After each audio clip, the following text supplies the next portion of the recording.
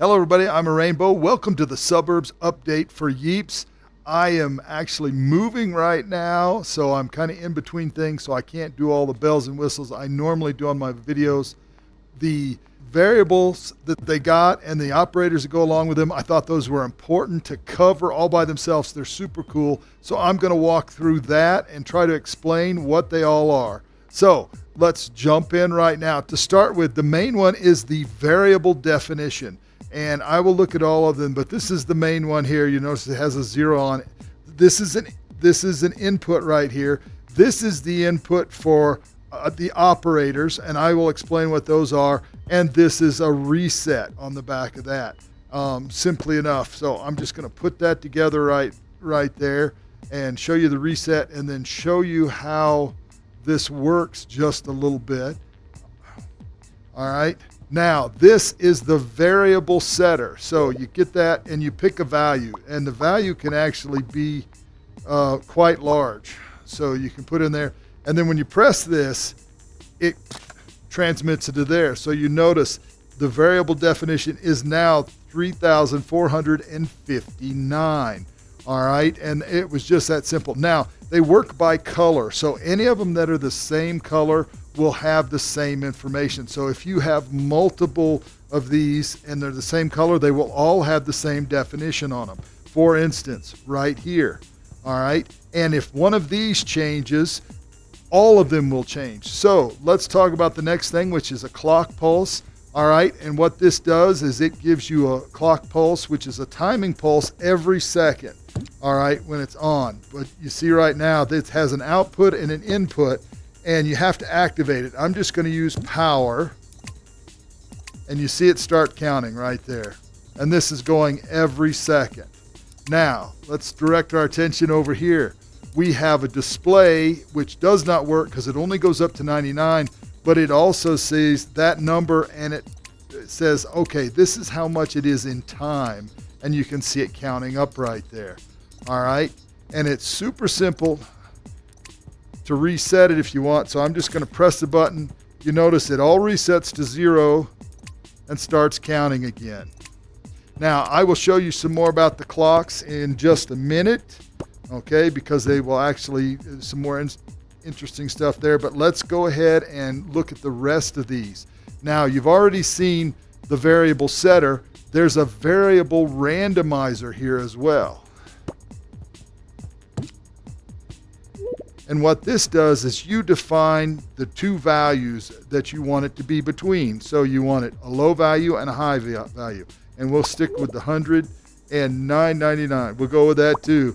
All right. So when we press this, this is going to set the variable right there. So it picked a random number, 79505748. And if you look, you can see it's displayed as a time as well. So these can all tie together, and how do you use them? All right, so I've explained the variable definition, I think.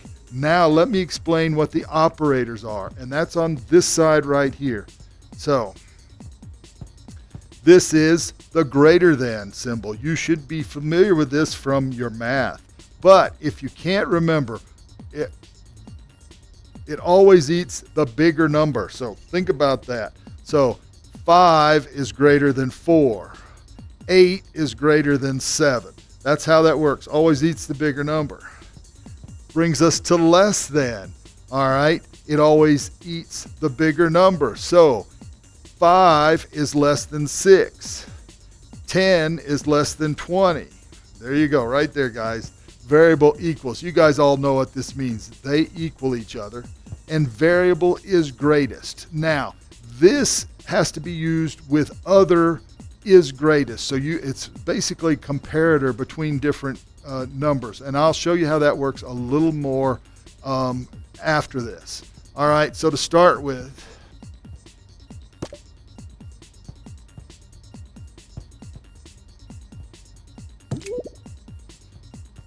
so we're going to start this to see if the number is bigger or smaller. All right, so we're just going to pick a value of 1, 2, rather large right there. All right, and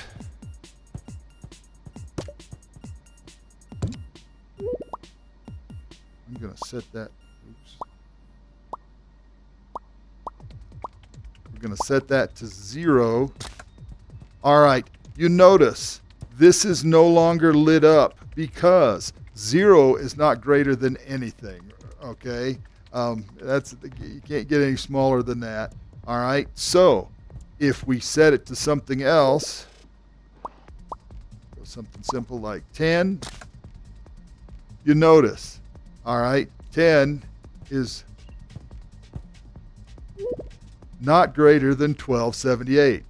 I hope you're following along with me. Now, one more time, and let's go with,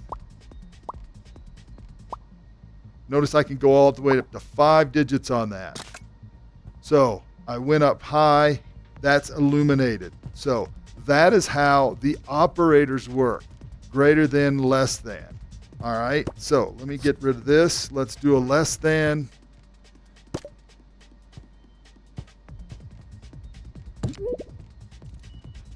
And let's say it has to be less than 4. Notice it's not lit up right now. We're going to go, there we go. Now it's lit up. Okay, that's as simple as that gets right there. And you remember, you can reset it if you have an input, and you can use these remotely with any of the wiring things. I'm trying to keep this as simple as I can for you right there. All right. So you can also have this count up by yourself if you want to, but if you're trying to do that, you notice it's going to take a long time. So I would use the variable setter. All right, now let's do equal.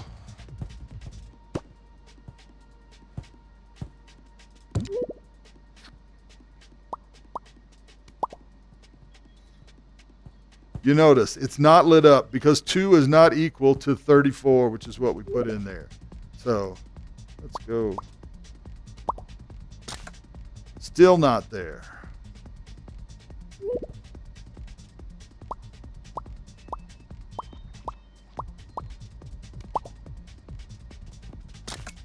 There, it's equal. So it's the exact number. That is how the variable definition and the operators work. All right, now let's deal with is greatest. And I've got to thank Loaf from the Yeeps Discord. I actually took his definition that he put in the Discord last night. I'm going to put this in the description so people can read it. I think it's very easy to follow and saved me a lot of time. So there, I'm going to give that credit to Loaf. But I will show you how the is greatest works. So you notice right now we've got this light blue or aqua color right here. All right, and it is actually lit up if you look at the other one right there. But I'm going to show you how is greatest works. All right, you remember when I said is greatest works by color. So you have to have at least 2. That's right, you got to have at least 2 different colors with is greatest for it to be functional. And right now I've just got these hooked up to lights and they're not bigger than the other color. But if I do this, all right, I'm setting this manually, still not greater than. Now, 2 is what I have set on the other one. You notice this is now tied for is greatest. So it is possible to have 2 that are tied.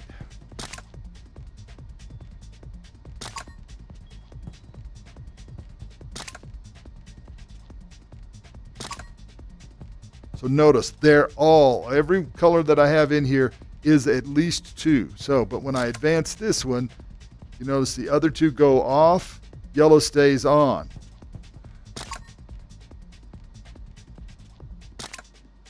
And you might say, what am I going to use this for, Rainbow? If you've got 2 teams and you have a timer running at the end of time and you want to know who has the biggest, highest score, this would tell you right there. So super easy to do.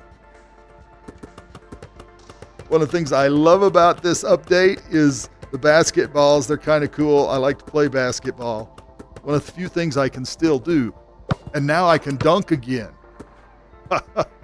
But right now, the hoop, if you put it through there, it has an output, which I have going in to the variable definition right there. So 3. Now, whoops.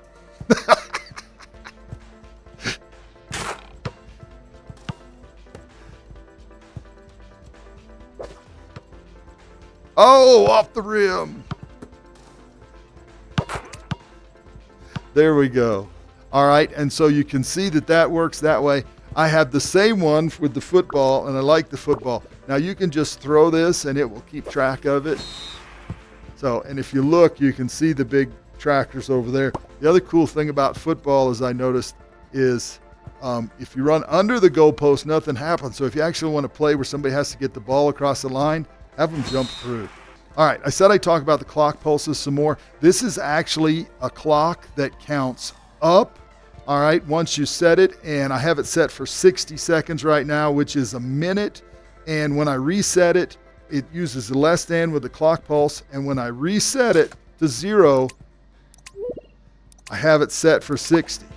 So this will keep going until it hits 60, then it will stop. Conversely, all right, and you notice it's going in on this side of the variable definition. Now, on the other hand, I have a counter, okay, or a timer that will count up. It is going in on this side, also uses the clock pulse with greater than.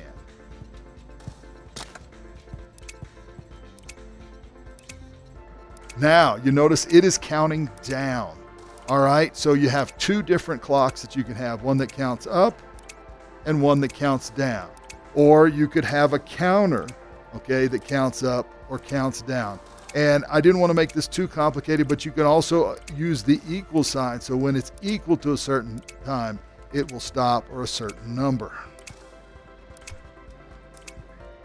All right, to tie all this whole thing together, I wanted to show you that you can do multiple operations at the same time with the same variable. So right now we're set for 0, greater than is greater than 10, less than is less than 20, and equal to is 15. So you can create a complex thing that satisfies different requirements at any time. So right now, let's make this an 11. 11, okay, greater than 10, less than 20, not equal to anything. If I make, if I make this 15, notice I satisfy all the requirements right there. Anyway, I just wanted to show you that you don't have to do these one at a time. You can combine them however you need to. So just think about that. All right, everybody, I'm a Rainbow. I hope this all works for you. Y'all be good. Bye now.